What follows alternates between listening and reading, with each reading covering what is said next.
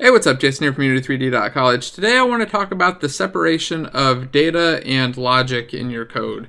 So a lot of the time you'll see a game set up with the logic and the data kind of on the same class. You'll see a player that has maybe some health on them and some mana or some other stats or variables on them. And then as the player goes through the world, you'll see that variable on that player script decrement. Maybe it's the health. They took damage. Health went down by 1, right?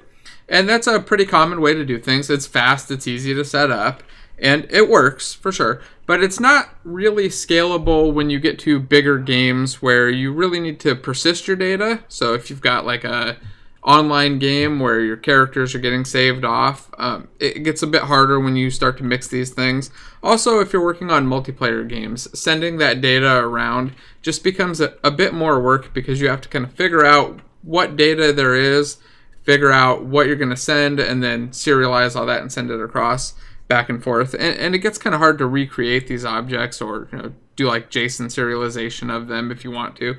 So what I like to do now is just split this stuff out so that the data classes are just regular plain old CLR objects with not mono behaviors or anything else, and then just use those on my actual mono behaviors. So here I've got a little demo set up with a player, and he's got a single script on him called player. Now you notice that you can't see these other stats on him, and that's just because I didn't put in the extra 10 minutes to make some editor scripts and make this stuff all visible. But I want to just go over the basics real quick with you. So I've got a player here. He's got a player data script on him, or it's just a C# class. In Awake, we fill that player data by calling our player persistence.getData method.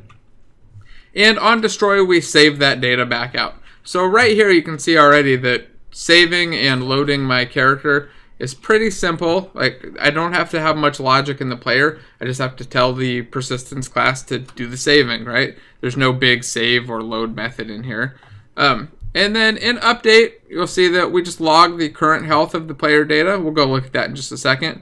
And then if we left click, we reduce the health by 1. If we right click, we actually set the player data to a new player data. So this is just a simple way to reset this for this demo. And then the modify health, of course, just reduces the health by the amount, or it modifies it by the amount. Here it's -1, so we're subtracting 1. So let's take a look at the player data class. And here it is. You see that we just have 3 integers. Pretty simple, right?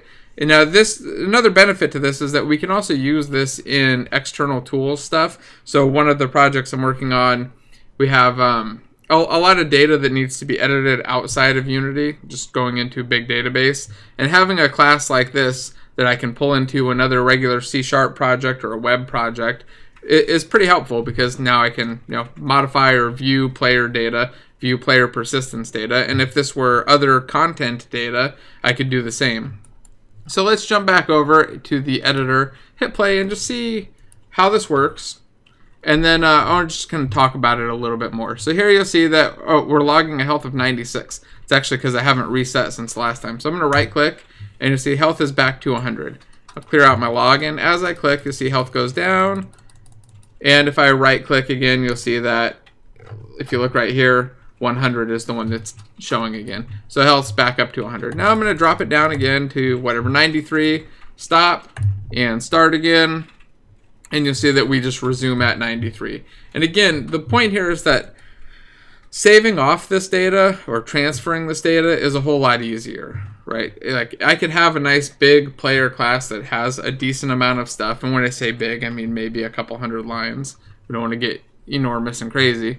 But our player data is totally independent, and it's easy to figure out what data we have available. It's easy to send this stuff across the network. It's easy to persist it. And when we're doing the persistence, let's take a look at that. So on destroy, we actually save the data. Now in this setup, I'm just using player prefs, but we could be using a SQL Server, some NoSQL solution, flat files. We could JSON serialize it. However you want to save it off. Because it's just a regular old class, it's pretty simple to serialize that thing and save it wherever you want, however you want. In this case, like I said, using player prefs because it's a nice, simple example that anybody can use and everybody should kind of understand. And then let's take a look at the load. So when we load it, again, we just pull it from player prefs and we return back out this new player data.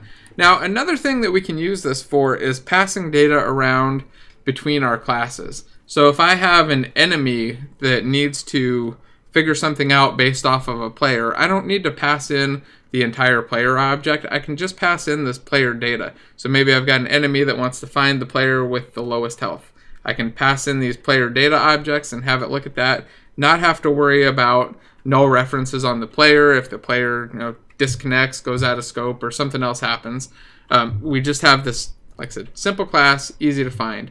Now there are a lot of other examples for this. I've been using it a lot in a new big ability system for an MMO and item systems, stuff like that. There are quite a few different situations where this is super useful, but I still think it's good enough and important enough to separate these things out that it's something you could use in just about any kind of project.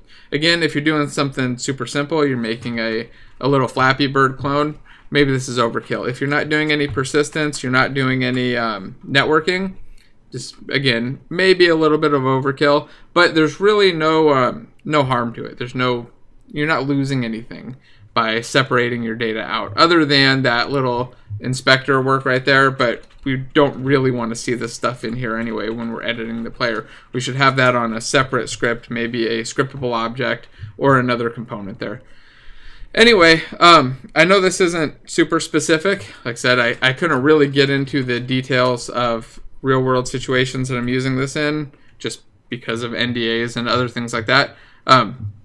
But I think that the concept still kind of applies across the board.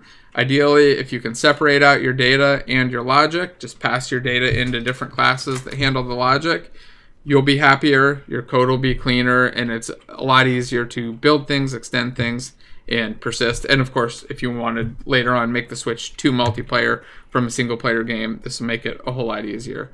So I hope this is a little bit helpful. If you liked the video, don't forget to share, thumbs up, and subscribe. And thanks for watching.